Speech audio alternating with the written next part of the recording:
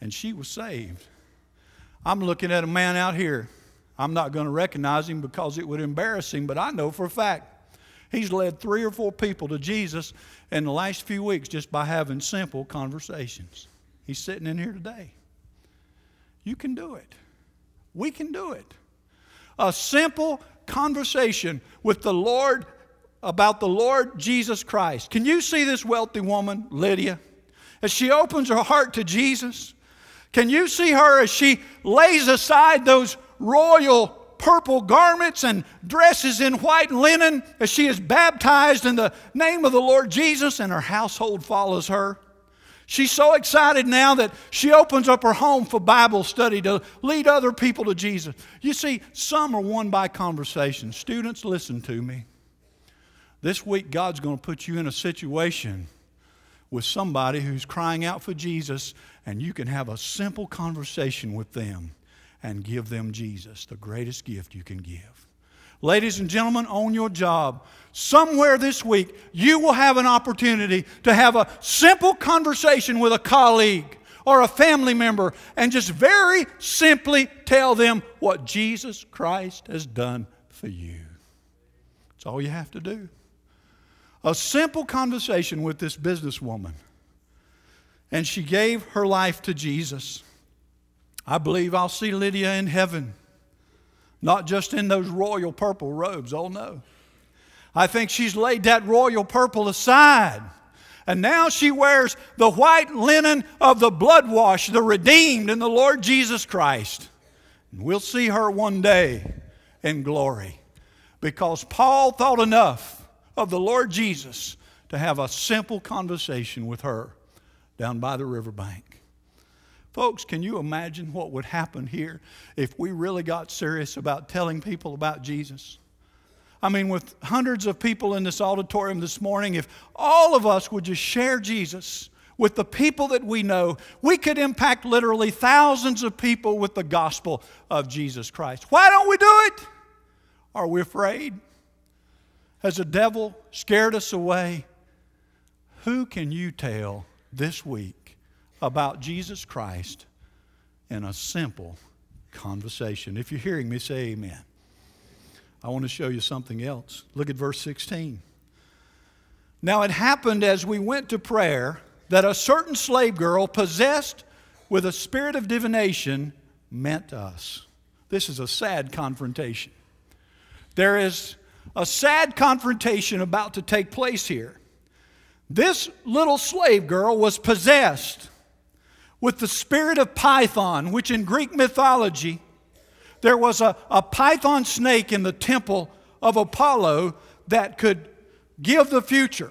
And so she was demon-possessed and had this psychic ability that the devil had given her to tell the future. By the way, you should never have anything to do with these fortune tellers.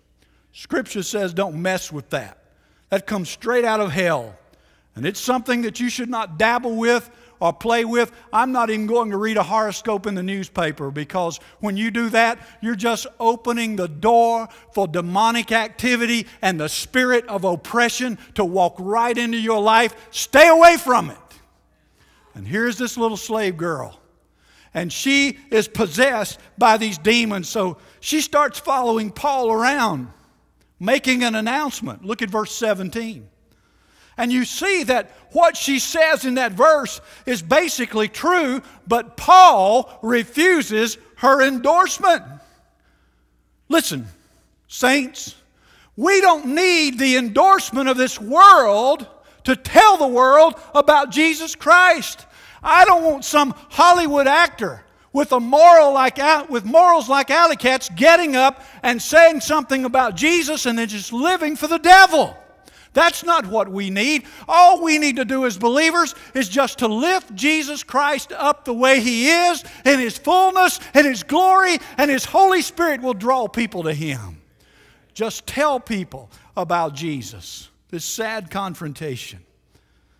That day something happened. Look at verse 18. Paul confronted her. And he said, I command you in the name of Jesus Christ to come out of her. And at that moment, the demons of hell came out of that woman, left her. You see what you have here? There's a confrontation. You've got Jesus and the devil in a head-on collision. And anytime you have Jesus and the devil in a head-on collision, Jesus is going to win every time. So you don't have to be afraid to tell people about Jesus. You're going in the power of His name. You're going in the power of His blood. A sad confrontation. Verse 19, look at what happened. But when her masters saw that their hope of profit was gone, they seized Paul and Silas and dragged them into the marketplace to the authorities. You see, when this little slave girl got saved, it hit their pocketbook. She couldn't tell the future anymore because she knew then that the future belongs to Jesus. And now that she couldn't tell the future, she couldn't make them any money. And they got mad because they were more concerned about their money than they were about her soul. Listen. What is the value of a soul?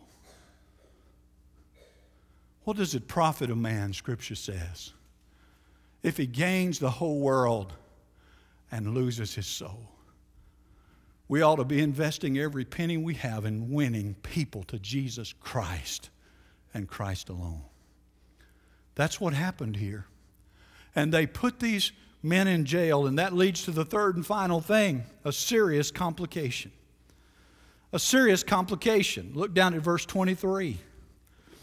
And when they had laid many stripes on them, they threw them into prison, commanding the jailer to keep them securely. Having received such a charge, he put them into the inner prison and fastened their feet in the stocks. Now let me show you a couple of things. Think about this jailer. I mean, a jailer's not the kind of guy that you usually think you're going to go and talk to Jesus about. I mean, a jailer's a pretty tough dude. And we've got an idea that these tough people won't listen to us when we talk to them about Jesus. But look at what happened here. The opposite is true. This jailer represents a lot of people who will not hear about Jesus until they get in a serious complication. You let somebody who laughs at Jesus and mocks the church and makes fun of believers, you let that person get in a serious complication. You let his little baby get sick. You let his wife walk out on him. You let him lose his job. You let him experience a financial crisis. You let him come down with a terminal illness. He is ready to listen to you tell him about Jesus. A serious complication. When I do revivals, I asked the pastor of the church where I'm doing a revival at who the meanest man in town is, because I want to go and talk to the meanest man in town. And when he tells me who it is, I'll say, let's go see him. You know why? If the meanest man in town receives Jesus, the church is going to have revival. I mean, you get the honorest one out there, the meanest one out there, giving his heart to Jesus. Who knows more lost people than anybody else? The lost. Lost people know lost people. You get the meanest sinner in town saved, he's going to know all the sinners in town. And there'll be a revival. And maybe some church people will get fired up. Amen?